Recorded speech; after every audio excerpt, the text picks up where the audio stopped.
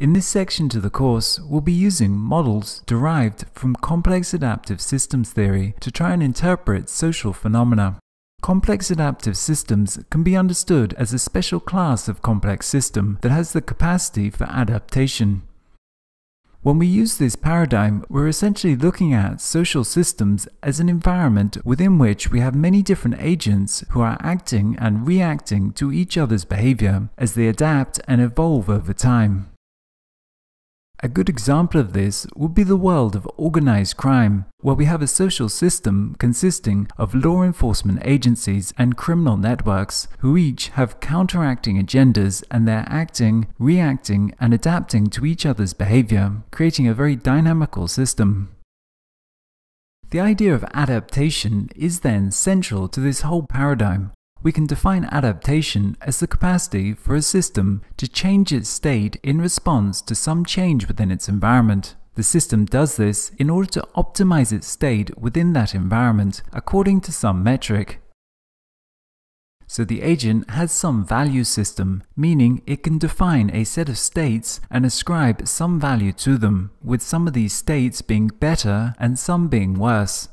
So we might be talking about a trader within a financial system trying to make more money, a government negotiating a trade agreement, a politician trying to get elected, or criminals trying not to get arrested. All of these are examples of agents that have some value system. They are operating within some environment, and they are searching for an optimal solution according to some set of criteria.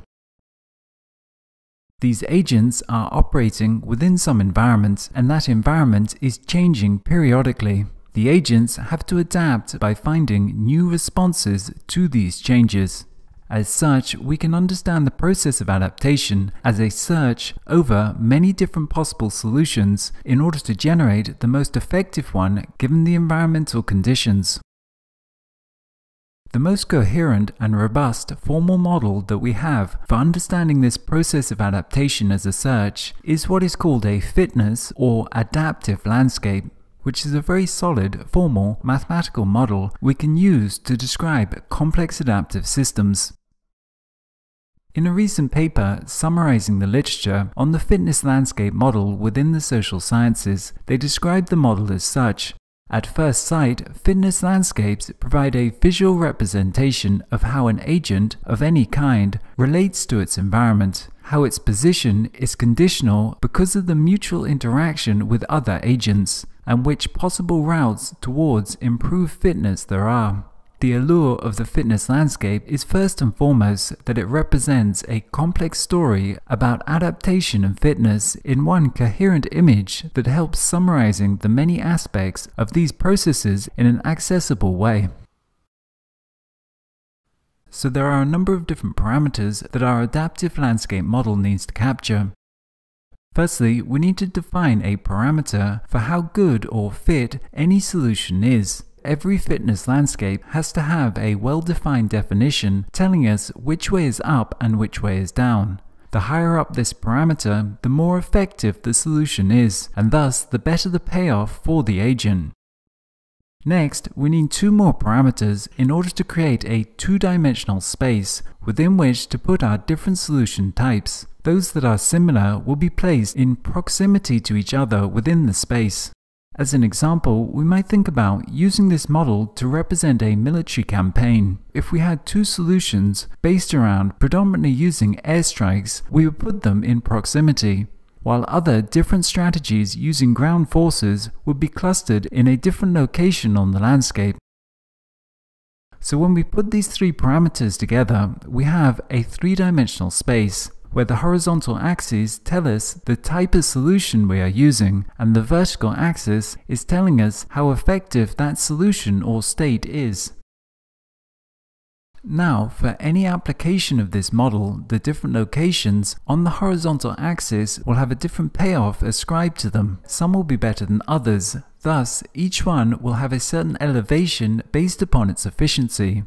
When we map out all of these elevations, we will get a landscape inside of our model representing the solution space to that particular environment.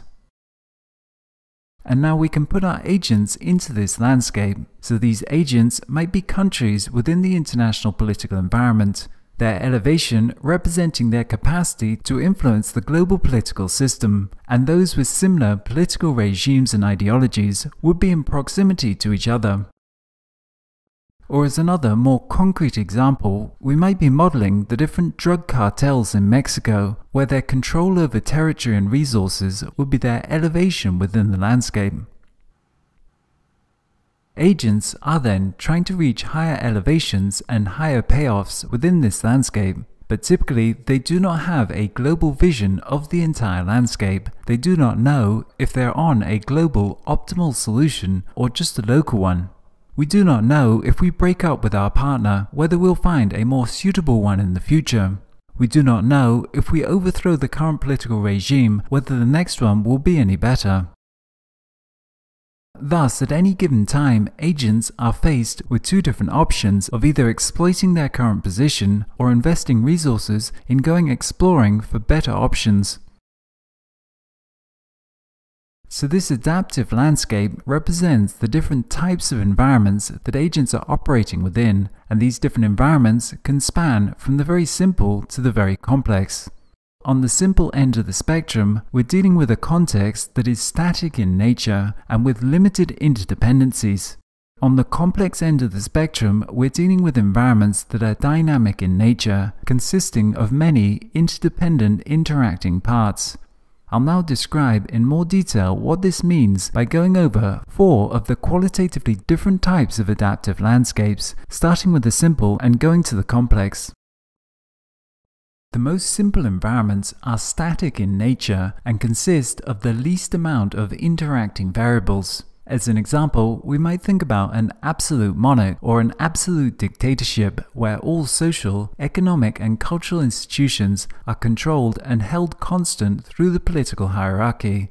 Within such an environment, everything is in relation to one political institution. Simply succeeding within that single organization can achieve global success. Or as another example, we might think about some homogeneous cultural system that defines clearly what is considered right and wrong, and from this, one single correct way to live one's life. These are examples of linear socio-cultural environments that would give the landscape a single dominant peak, one optimal solution that is well defined. And because of this, the agent needs only to follow some linear optimization algorithm. If we now increase the complexity by turning up the number of equally viable solutions, we will get a landscape that has many different peaks, and agents now have to invest a certain amount of time searching for the optimal position. As an example of this, we might think about a young person having completed high school, trying to choose which university to go to. They will be trying to optimize for a number of different variables: cost of tuition, location, facilities, college ranking, etc. And because of all these interacting variables, we will get a number of different viable solutions, giving the landscape a number of different peaks, a rugged landscape. But in this situation, the variables are not changing over time, thus the student could invest quite a bit of time and resources in researching all of the factors involved to find whatever they consider to be the optimal. Although this environment may represent complicated problems in that there are a number of interacting variables, it is still a relatively simple environment. If we now allow the different interacting variables to adapt and change over time, we now have a landscape where actors are acting and reacting to each other's behavior, constantly adapting, and it is out of this interdependence and adaptation that we get a landscape where the peaks and valleys are moving up and down over time. An example of this might be the current international political environment as we move into an increasingly multipolar world. With the rise of China and the other emerging economies, we are now no longer in an international environment dominated by the homogeneous Western ideology of the Bretton Woods institutions, but increasingly have many more actors, both public and private, each with their own strategies and interests that are constantly acting and reacting to each other. And this means the end target is constantly changing. Any solution that may be effective now may cease to be effective when others adapt to it, which will once again alter the payoffs on the landscape as it moves up and down over time. Lastly, this whole complex adaptive social system of agents acting and reacting is receiving some set of input values from external sources, whether this is the natural environment or technology infrastructure to that society. A major change in these input values can cause the whole landscape to transform. In such circumstances, we are no longer talking about the agents acting and reacting to each other, but instead, we're talking about the whole topology to the landscape transforming. This would be like a paradigm shift within science or culture, where the whole landscape gets changed. We can think about the paradigm shift in our culture as we moved into the modern era. Everything got recontextualized through a scientific and materialistic context. With this cultural paradigm shift, virtually every single social and cultural institution within the entire landscape had to reinvent itself within this new context. Education, governance, work, etc. Everything got redefined, and those that weren't have slowly lost relevance. This is a long-term systemic change where we're no longer talking about adaptation, but instead evolution.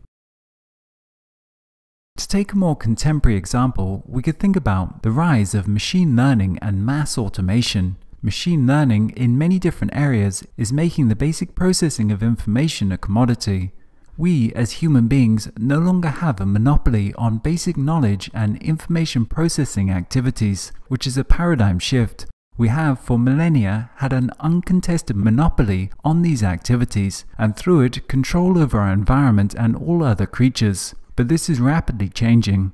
Within this context of a systemic transformation, we are no longer competing with each other to maintain relevance, but now the actual whole context is changing, and the whole system of society has to evolve in order to maintain relevance within this new context. From this, we should see that the different environments require different types of adaptation.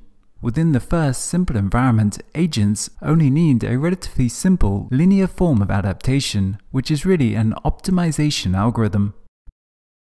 The second environment is again algorithmic in nature, but it requires a greater investment of computation, as it is no longer a simple trade-off between two variables, but now a number of different variables interacting.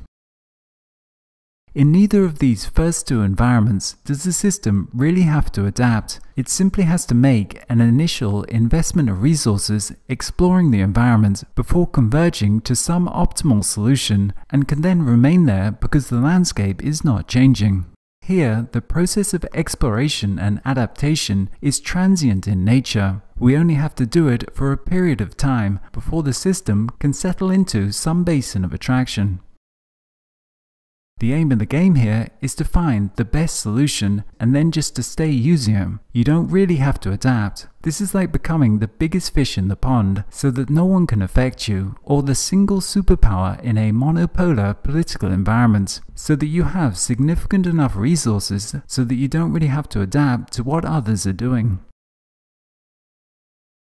When the landscape is changing in response to everyone's actions, this actually requires adaptation. You have to stay continuously responding to what others are doing. This is like being in a multipolar international political environment. No one is big enough just to ignore what others are doing. There are enough major players that any one of them changing their state will affect the entire landscape to a greater or lesser degree.